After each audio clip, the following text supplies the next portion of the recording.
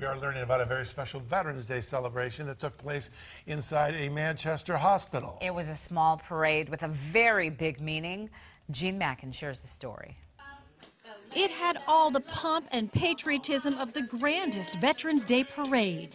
Every heart beats true for the red, white, and blue. The crowd may not have been huge, but the hearts here at Elliott Hospital in Manchester sure were. We had a World War II veteran as a patient on our unit, and he was telling us stories about his, time at the Battle of the Bulge. And we just couldn't believe that he's 93 years old. Registered nurse Carly Titches decorated the room of World War II veteran Alexander Peters to lift his spirits.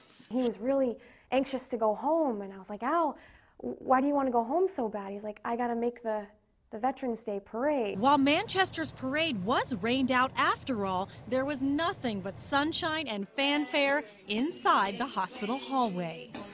The emblem of the land I love, the home of the free and the brave. The most magical moment was when he started singing the Star-Spangled Banner, and we all stopped and listened, and we were all crying. Mr. Peters did get to go home from the hospital by the end of Veterans Day. He told us he wasn't up to talking about his personal parade, that he already got a lot of attention, and Nurse Carly made sure of that. My grandfather is a veteran as well, so it was kind of special to me. I really think it meant a lot to him. I mean, he started tearing up when we were all singing with him, so I think we couldn't have honored him in any other way.